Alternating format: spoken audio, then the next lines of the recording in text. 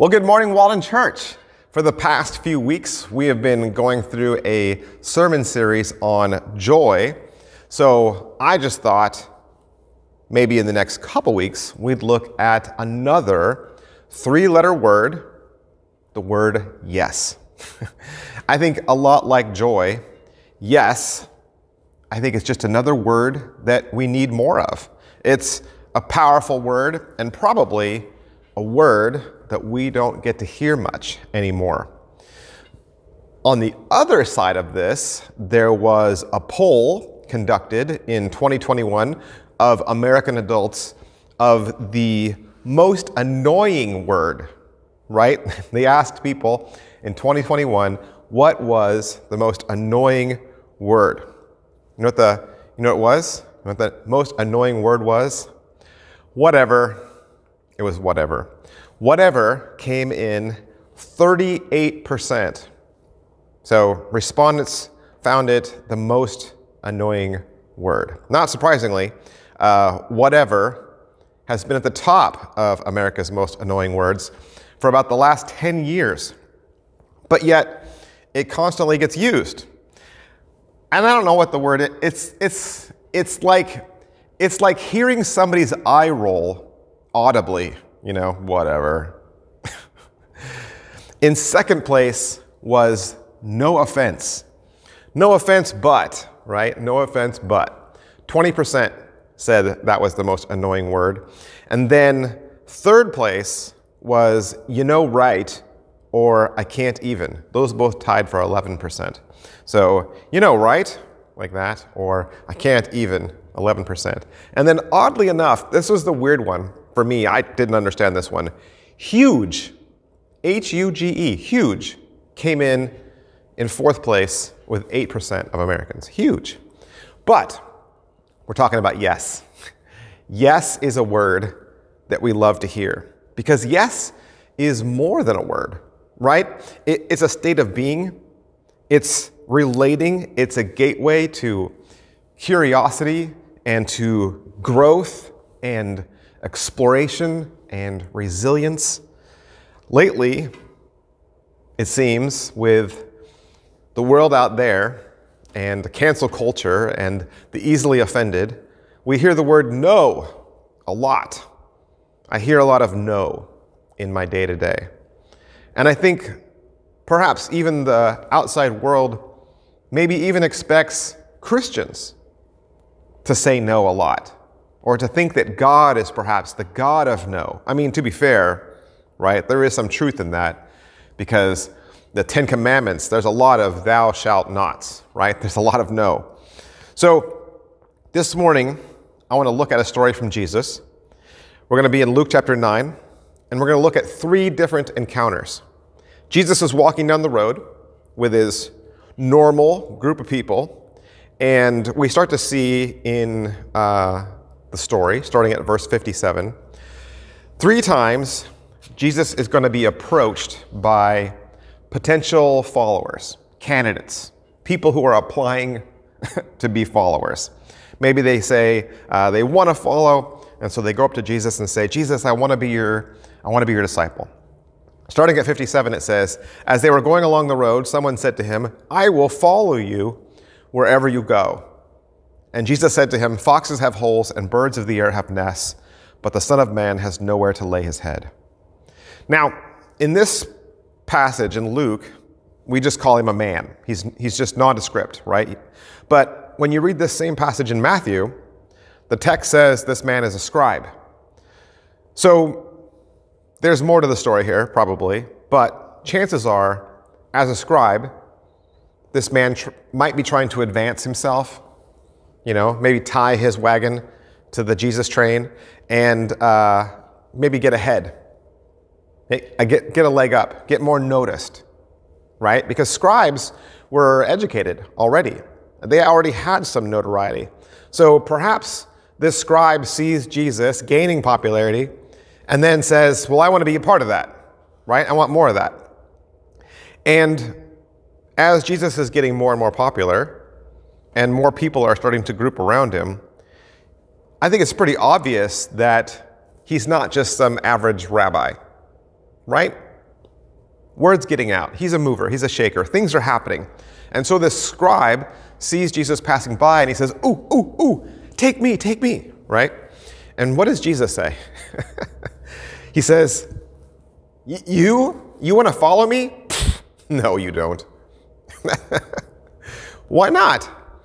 Well, it doesn't sound like an answer that Jesus would give. You'd think he would say, yeah, of course, come, follow me. But it sounds almost like Jesus knows where this man wants to go in life. And Jesus says, I'm not going there. Notice the man says, I'll follow you wherever you go, right? I'll follow you wherever you go. But Jesus, he knows the man's heart. And he says, I don't always go fun places. In fact, sometimes I sleep outside, he says. And if you follow me, it'll be like camping. We'll be roughing it. And I don't mean to offend you, but you don't really look like the roughing it type. So the man says, no, I'll follow you wherever. But Jesus can see something there, something that's telling him this man doesn't have what it takes. He's not willing to push all his chips forward and go all in. It's like playing poker. You ever watch those World Championship of Poker shows when they come on TV? Man, there's a lot of strategy to playing poker, lots of concentration in those games. But now it's almost humorous because they've allowed poker players to start wearing hats and sunglasses, and they get to listen to their own music and headphones. And now poker players are doing everything they can, right, to not give something away. Everyone's acting really nonchalant and casual and breezy, and nobody wants to tip off whether they have a good hand or a bad hand. Jesus said once in John chapter 10, he says, I came that you may have life and have it to the full. In other words, Jesus says, I came so that you would have a winning hand. You would have a winning hand with me. So, if you have a winning hand and you know it, then you go all in, right? You go all in. In other words, if you're going to reap the rewards of life, there's going to be a little bit of cost. It's going to cost you. You have to risk it all if you want to claim it all. Everything's in the pot, whether it's your abilities, your talents, your family, your possessions, your bank account, your time, your life. You push it all forward. Going all in is saying yes to God in every aspect of your life. Listen, if you want to experience a rich and satisfying life, then you need to say yes to God. In other words, yes, Lord. Right? That's the caveat. Yes, Lord. And as much as we enjoy hearing the word yes, God enjoys hearing the word yes too. But we don't often say yes, Lord, right? We say yes, if. Yes, if. This man approaches Jesus, probably saying, I'll follow you wherever you go if you're going to the Hyatt Regency or the Hilton, right? I'll follow you if you go to the places I want to go. I'll follow you, Lord, if you just bring that person back to me. I'll follow you, Lord, if you just help me get my job back. I'll follow you, Lord, if you just keep me healthy. I'll follow you if my life will get better. And I get it. I know why. I know why we say that. Because we're hesitant. We're hesitant to push it all forward. We're hesitant to let go of our stuff. It's a difficult thing to let go and push it all out into the center. But trust me, Jesus, remember what we talked about last week? Just knowing him, just knowing God is better than anything else this world has to offer. And this rush that you'll receive by pushing it all forward and saying, Jesus, it's all yours. I trust you completely. The person who can say that is the person who realizes that life is not about themselves. It's about him. So I'm going to say yes. I'm going to say yes. I'm going to start by saying yes. I'm going to say yes to him no matter what happens. I'm going to say yes no matter if I stay healthy. I'll say yes no matter if I keep or lose my job. I don't need conditions or attachments on my yes. And if you can learn to say, yes, Lord to God, the more trust you can display, the more faith you can demonstrate, then you will experience all of God's yes. You'll experience all of God's blessings. Jesus could tell this guy still needed some earthly security. He wasn't ready to sleep outside. He wasn't ready to travel from city to city. That's why Jesus says, foxes have holes and birds of the air have nests, but the Son of Man has nowhere to lay his head. So we may lose some earthly security saying, yes, Lord. But following Jesus means saying yes to heavenly security. See, I don't know, maybe the scribe wanted fame or fortune, or perhaps he just wanted the safety of worldly comfort. But Jesus wanted this man to know that it wasn't always going to be a cushy ride following him. Following Jesus might not always take us through creature comforts, but it does secure us the heavenly ones. In another place, Jesus talked about worldly security and following him. He said, do not lay up for yourselves treasures on earth where moth and rust destroy and where thieves break in and steal, but lay up for yourselves treasures in heaven where neither moth nor rust destroys and where thieves do not break in and steal. For where your treasure is, there your heart will be also. You see, many people think that following Jesus is a good idea until they realize that there is a cost to following him. But Jesus' teaching is that his followers have to be willing to surrender all of those creature comforts in order to have the heavenly ones. And this is one of the scary things about Christianity, isn't it? It is. Because we all like the word yes. We do. It's a great word. We love it, right? We love the word yes. But nobody likes the word surrender. We don't like the word sacrifice. But that's what saying yes means. And so, well, I think we could argue that Jesus enjoys saying yes, and he wants to give you a yes-filled life.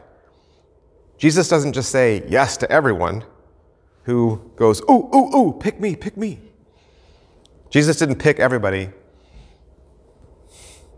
Jesus was honest. He was straightforward. He said it like it was. And he said, you can follow me, but it's not cheap. It's going to cost you something. Following in verse 59, to another he said, follow me. But he said, Lord, let me first go and bury my father. And Jesus said to him, leave the dead to bury their own dead. But as for you, go and proclaim the kingdom of God. You ever read that and then just think, wow, that was a little harsh. Do you ever think that? Like you read this and you picture a guy and he's holding a shovel and he's standing next to his dad's coffin and he says, yeah, I really want to come, but I just need to bury my dad first. And Jesus says, forget it. That's probably not what's happening. This man says he would gladly follow Jesus, but, right? He says, but he had some other business to take care of. He said he had to go and bury his father. But see, this could mean anything. In fact, we don't even know if his dad's dead, right? To take care of your parents for a Hebrew, this is a religious duty that belonged to the son, and right now it takes precedence over everything else. So let's say his dad isn't dead, and he's just asking Jesus, you need to wait because he's at death's door, and we'll just wait for the natural order of things. So Who knows how long that'll be, right? But if his dad was already dead, then there would have to be funeral procedures. That would have to get going. And for back in this time, the dead were buried the very same day. But more than likely, this man is asking for permission to settle all of his dad's accounts, right? Settle all of his dad's affairs. So sometimes burying someone, right, it's more than just the physical act. Sometimes it also involves the will and the estate and the transfer of papers and paying off of debts and settling accounts and also mourning. There's a lot going on. Jesus says, let the dead bury the dead. And I know that sounds harsh, but that's because it is. It is. What Jesus is saying is, if you stay here with your father, then you're dead too. Physically dead? No, not physically dead. Remember, Jesus is not as concerned about our worldly comfort. No, he's talking about being spiritually dead. Some things may have to go on the back burner if we say, yes, Lord. But following Jesus means saying yes to him being first. So whether this man is trying to fulfill a duty or he's waiting for some, inheritance or financial security, or maybe he's just trying to do this so that everybody in the family is happy, whatever. Ultimately, he doesn't want to commit to Jesus yet. He had something else that was more important. This time the man's answer wasn't yes if, it was yes but. Yes but. It's the yes but answer. Will you follow Jesus? Yes, but the man wasn't fully committed. And Jesus challenged him. He said, you know what, if you were all in, you'd go right now. But my dad isn't dead yet, and I want to see if I'm in the will. Yeah, but that's not going all in. You're still holding on to some earthly security. Jesus has to be first. Jesus has to take precedence. I get that you have obligations and loyalties, but following Jesus means he comes first. It means saying, yes, Lord. This is why you'll often hear pastors talk about bringing your first fruits whenever they preach about tithing, right? Because it's a Bible passage. Proverbs 3 says, honor the Lord with your wealth and with the first fruits of all you produce. What does that mean? Well, it means first, right? It means first. Yeah, I know a good rule of thumb with God is tithing 10%, but I've always wondered, is that before taxes or is that after taxes? I don't know, but the Bible says first, right? That's what we know. It says first, and typically first comes before, right? First comes before, not after. Why do we give to God first? Because first means there's no hesitation. First means there's no holding back. First means I don't have reserves. First means I don't have a second chance. First means I don't have an easy out. First says I'm all in. I'm in it to win it. And see, that's our problem right there. We hold out on giving because we want it as a safety net. Just in case. Just in case something happens. We'll give, but we wait. We wait until our earthly responsibilities are taken care of. Here comes the offering plate, and it's, honey, how much do you have on you? Do you still have the change from the restaurant last night? We don't go all in. We hold out on God. We hold out on God. And what happens when we live that way? We lose, right? We lose. Ask any poker player if they got rich playing it safe. When you act cautiously, when you act hesitantly, if you play that way, the other players will notice, and they will bleed you dry. But see, part of saying yes to God is that he wants to give you an abundant life. Right? John 10, Jesus says he wants to give you an abundant life. He wants to give you a winning hand. But it's contingent on your trust. It's contingent on your ability to say, he's first. He takes priority. Look at the rest of the passage that's in Proverbs. Honor the Lord with your wealth and with the first fruits of all you produce.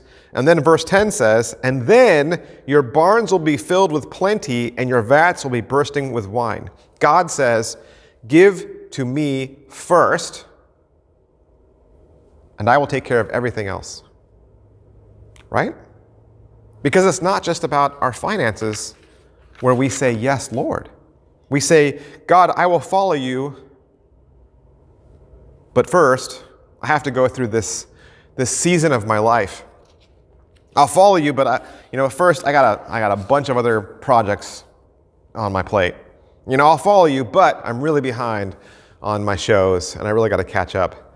I'll follow you, but my kids need my time, or my husband needs my time. My business needs my time. I got a lot of things going on in my life. I will follow you, but my relationship is on the rocks.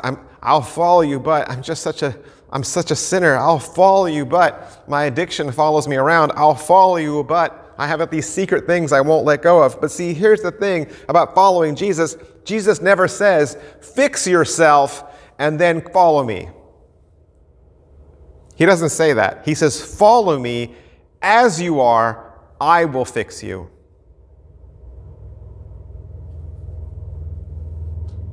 Last encounter, verse 61.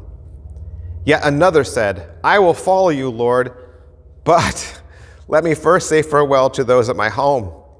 Jesus said to him, no one who puts his hand to the plow and looks back is fit for the kingdom of God. You have a plow? I'll let you go check. You want to go to your garage and check to see if you have a plow? You probably don't, right? But you have a lawnmower, right? You probably have a lawnmower. Okay, so you're mowing the lawn.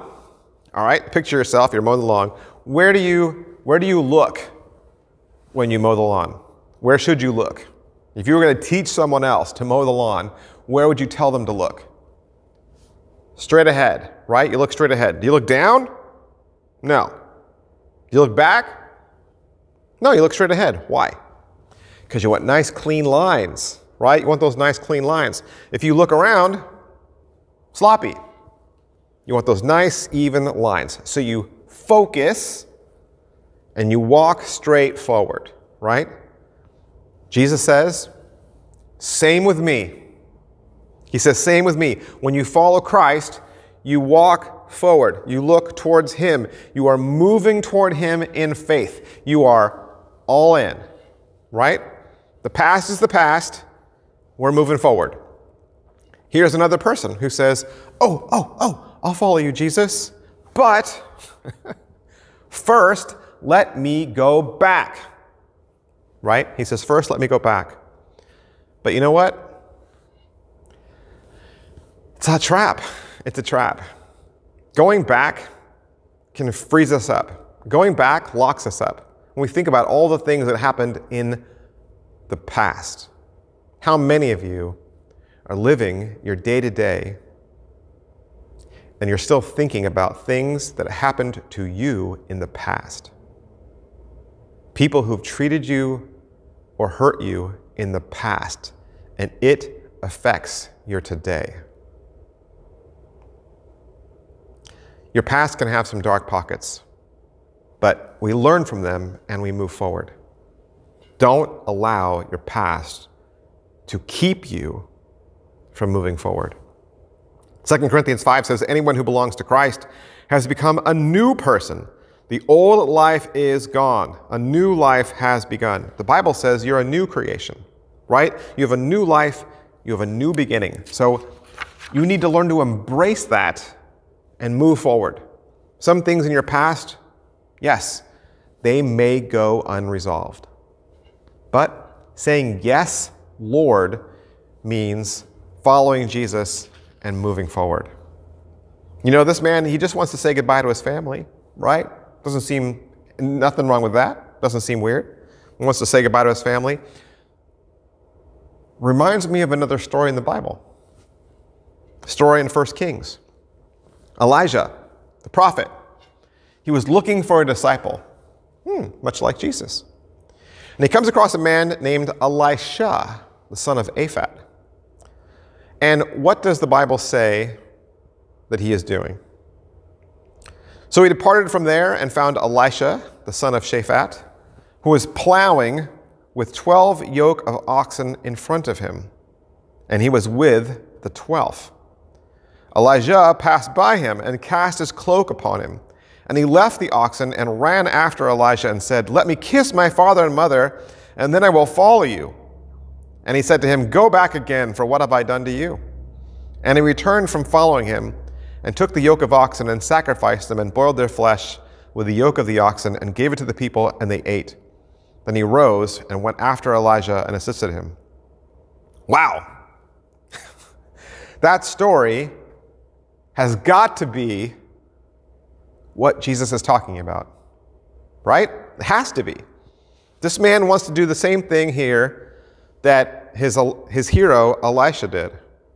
He wants to follow, he wants to learn from a great teacher, so to follow in his footsteps, he wants to start his journey the same way Elisha started his. Seems all right? This poor guy talking to Jesus just wants to say goodbye to his Mima and his Papa, right? What's wrong with that, Jesus? Yeesh. You're such a stick in the mud. But see, here's the thing. Jesus understands exactly what this man is asking. He knows the story too, and he answers with an answer from the story. It's a nod to Elisha, and it's a nod to the reference he makes, but this time it's about plowing the field, right? He was plowing a field. So what is Jesus saying? He could be saying, I'm not Elijah, and you're not Elisha. But this, what's taking place right now, this is even bigger than that. Like, you want to go back to that story in the past? This story now that we're creating together, this is bigger than that. And if you can't see that, then maybe you don't need to be a part of this story. Saying yes to Jesus means you shouldn't put anything above or ahead of Jesus. It means there's nothing you shouldn't be willing to give up. By the way, did you notice how in the 1 King story, Elisha, when he went home, right, before he followed Elijah, he literally, I mean that, he literally burned his bridges, didn't he? He took all of his ox and he burned them. It was his way of proving, I am never going back to that old way of life. Elisha was all in. Elisha said, yes, Lord. And Jesus is better than that, right? Jesus is the brass ring. He's the blue ribbon. He's the Oscar. He's the Academy Award. He's the master's degree. He's the doctorate degree. Jesus does not take second place in your life, or third place, or fourth. He needs to be first in every aspect of your life. See, I think most of us are happy to give Jesus our church life, right? Maybe we even give Jesus Sunday, right? We give him all of Sunday. But the rest of the week, what about the rest of your life? See, make no mistake, Jesus expects 100%, all of your dedication from all of his followers. Not half, not some, not part. How much of your spouse do you want? How much commitment do you want from your spouse? There's no love scene in any movie where the couple is looking into each other's eyes and the man says, I love you with all of my heart. And then the lady replies, and I love you with 43% of mine. Right?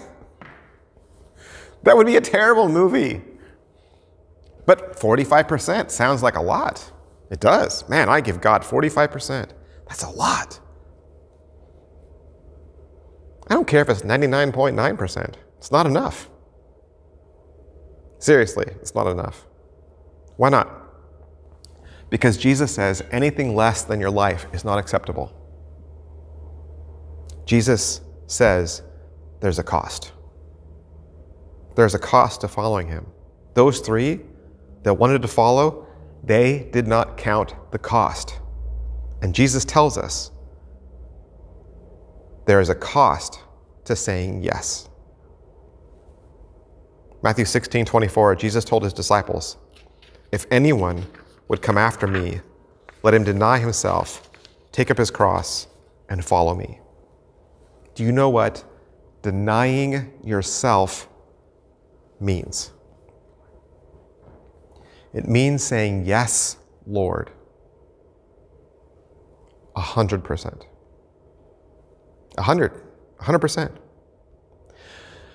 A few weeks ago, our Bible study, our small group on Wednesday, we were talking about things that cause division in the church, things that cause fights and hurt feelings.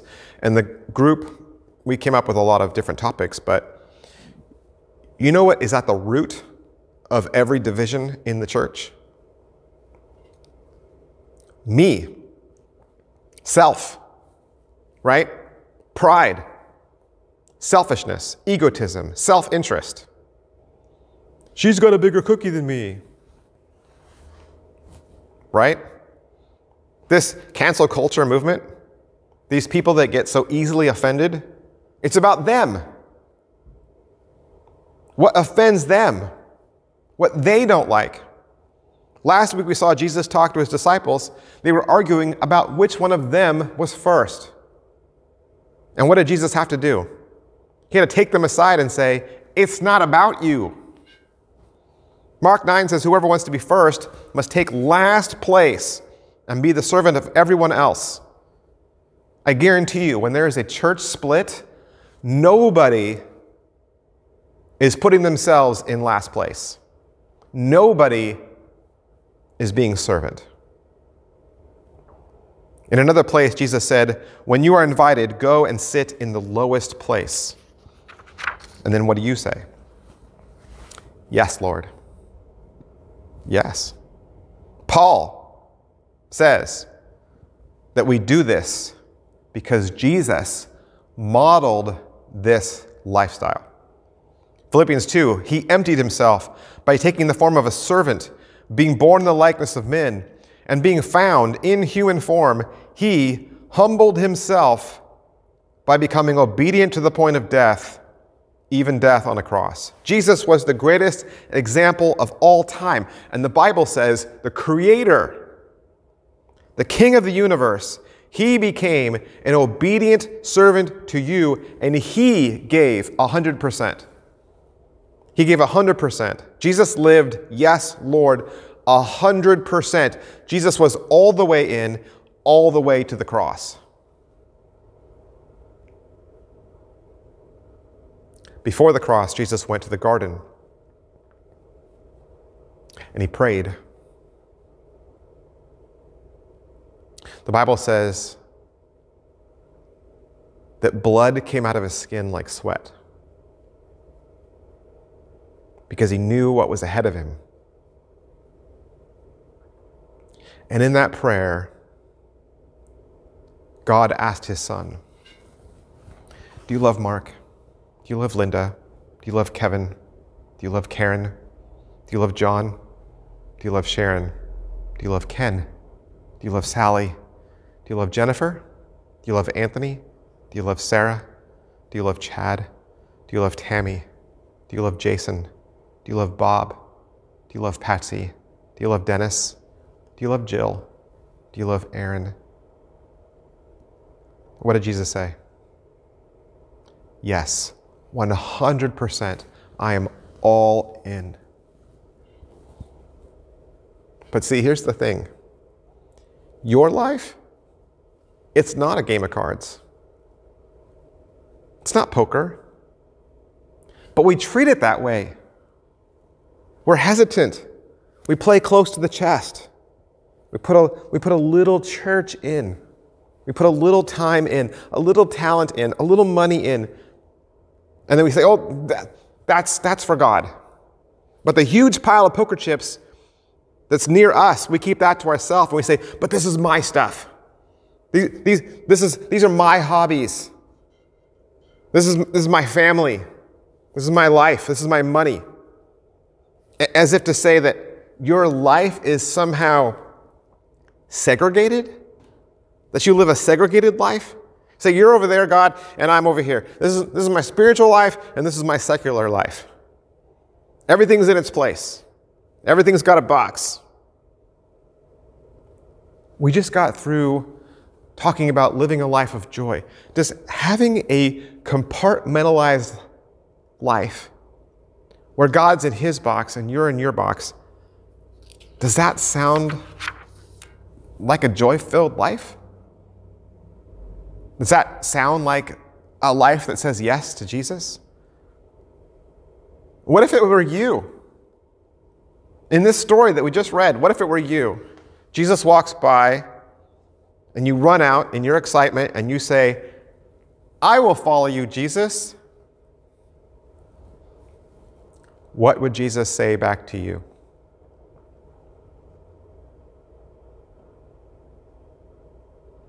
Is there something that you're holding out on? Is there a yes if condition? Is there a yes but priority? With Christ, there's only one right response. It's yes, Lord, I am all in. Everything I have is yours. It's all yours. I'm all yours. I'm all yours. That's what a bride does, right? That's what a bride is supposed to do. The groom gets down on one knee and he says, will you be mine? And she says, yes. And what is she saying yes to? She's saying yes to leaving her home and being with him. She is saying yes to leaving her family and making a new one. She is saying goodbye to her last name, and she is saying yes to his, yes to everything, right? She says, I'm all in. I'm all in to whatever this new adventure brings. Psalm 37 says, delight yourself in the Lord, and he will give you the desires of your heart. Notice, God wants to give you the desires of your heart. He wants to give you the desires of your heart. In other words, he's not trying to bait and switch you. He's not going to call you and saying, well, now that you've gone all in, you're going to Africa. He's not doing that. The perfect missionaries are right where they already are. Listen, I think God wants to help you build some better priorities in your life. And he wants you to start by making a real commitment to him. God wants to give you an abundant life, a new beginning. He wants to give you all the desires of your heart. So don't stop short, right? Don't split your life 50-50 between sacred and secular. You want to be all that God created you to be. You've got to be willing to let go of all of it then. You've got to push it all out to the center. And you got to say yes. Yes to that abundant life. Let's pray together. Lord, yes. Yes to all of it. Yes to everything. Every time I sit through a church service and I get to sing and hear your word, I want to say yes to all of it. I get so excited. I say, yes, this is what it needs. This is what I need. This is what the world needs. Yes, yes, yes. And then I just walk through those doors and I allow the world's no's to snare me and suffocate me. Lord, I want your yes to cut through all of that. I want to be able to let go of more of my life and give it to you and be the person you made me to be. I want to learn to love you and follow you with 100% of me, with all that I am, to be everything you made me to be. Lord, help me with my trust issues and my comfort issues and my security issues. Help me to be more reliant on you, more dependent on you. I want to live the abundant, joy-filled life that you have for me. Amen. Thanks so much for hanging out with us. And I just want to remind you once again that Halloween is October 31st. It's October 31st. And we're going to be here at the church doing trunk or treat from 5 p.m. to 7 p.m. It's a 2-hour window, but we're going to have a lot of stuff going on. We've got a bounce house, we've got a DJ, we've got games, and of course we've got tons of candy. Please come by with your little ones for those 2 hours. And then of course you're going to get out in plenty of time to go trick-or-treating in your own neighborhoods. But we want to create a fun, community-filled, safe atmosphere for you, and we would love to be the church where you live. We would love to serve you. See you guys. Bye.